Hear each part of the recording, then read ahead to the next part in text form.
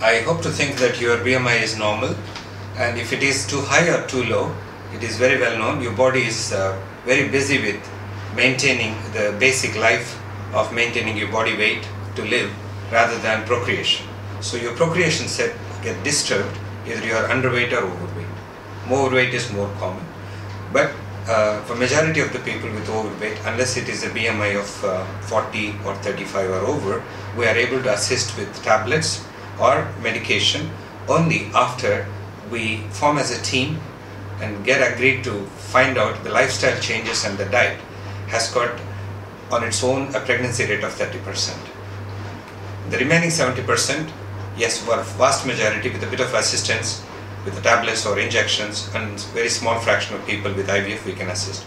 But we continuously encourage people to bring the natural way of conceiving despite having abnormal body weight.